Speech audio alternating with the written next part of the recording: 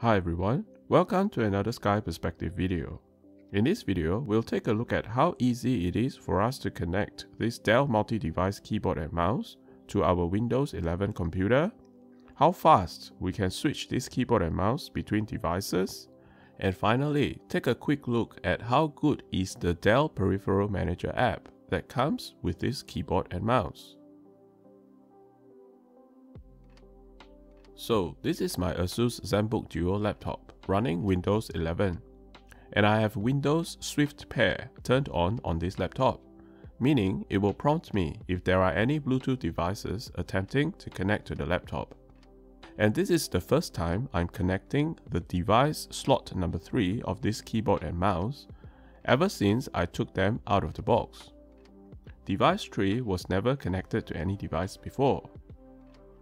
Now all I did was switch the connection to device 3 on the mouse, and I got this prompt. So I press connect, and that's it.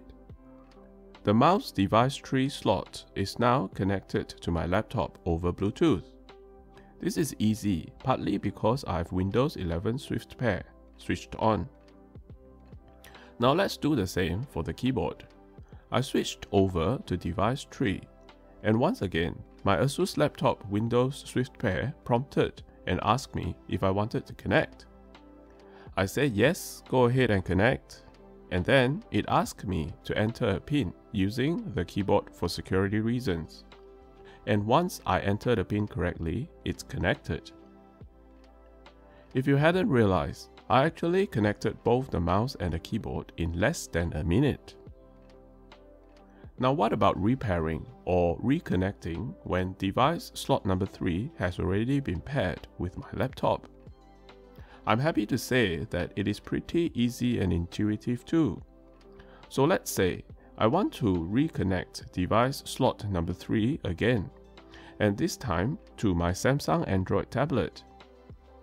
All I have to do is to switch to device 3, and even though it automatically connects to my laptop, I can override that and make it go into pairing mode by pressing and holding on to the button. Flashing light means it's in pairing mode, trying to connect to a new device for device slot number 3.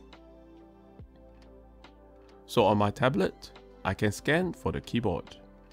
And there we go. It has found it. Once again, I need to type a security PIN to confirm, and the keyboard device slot number 3 is now connected to the tablet. Repairing the mouse is pretty much the same, so I won't bore you with it. And now, let me show you how fast we can switch between devices. This is normally how I use this keyboard and mouse when I'm at work. For both the keyboard and mouse, I've got device 1 connected to my work laptop using the USB receiver. Device 2 is connected to my personal laptop. Oh, by the way, this keyboard and mouse combo only comes with one USB receiver. Okay, now let's start the demo.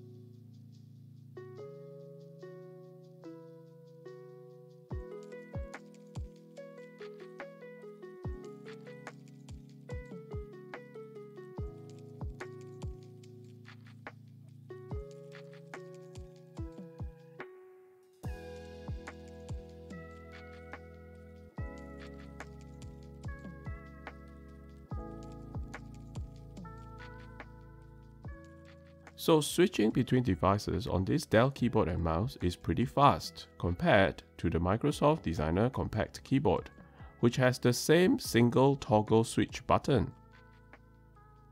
I have another previous video on this Microsoft Designer Compact keyboard, showing how slow it switches between devices. Follow the link appearing on the top right or in the description of this video. As with this Dell Peripheral Manager app, it's feature-rich and pretty comprehensive, just like the industry-leading Logitech Option App, except it doesn't have Logitech Flow to seamlessly switch between computers.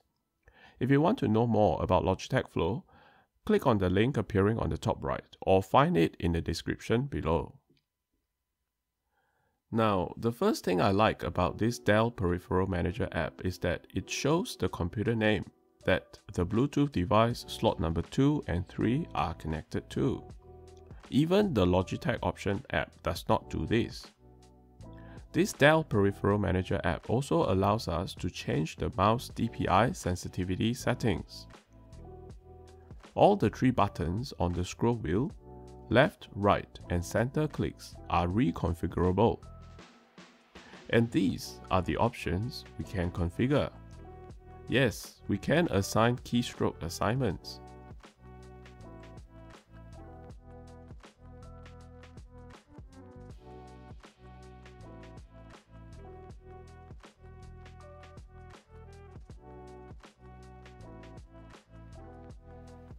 However, unlike the Logitech Option app, this Dell Peripheral Manager app does not allow us to assign a different set of actions for different types of applications on our computer. For example, my front and back thumb buttons on my Logitech mouse is for scrolling left and right for my HeatFilm Express application. And it's the default front and back action for my browser and all other applications. Dell Peripheral Manager app does not allow us to customize actions for various different applications. As for the keyboard, all the function keys from F1 to F12 are reconfigurable, and the configuration options are similar to the ones for the mouse, as I've shown earlier. Now, one unique thing I really like about this Dell keyboard that most other keyboards don't have is this dedicated calculator key and this clear entry key. Yes, this is the CE key we typically find on physical calculators. It's really convenient to know that I've got all the calculator keys on the right side of this keyboard. Oh, and there is also this plus-minus toggle key for us to flip the current value to positive or negative. These are all commonly used buttons, and it's nice of Dell to actually put that on this keyboard. If you want to see the unboxing experience, typing demo, and hear the typing and clicking sound of this Dell multi-device keyboard and mouse, click this video appearing on the screen right now. In this next video, I focus on showing you the close-up physical look of this Dell keyboard and mouse, including the battery and USB receiver magnetic storage compartment. Thanks for watching, and I'll see you over there in the other video.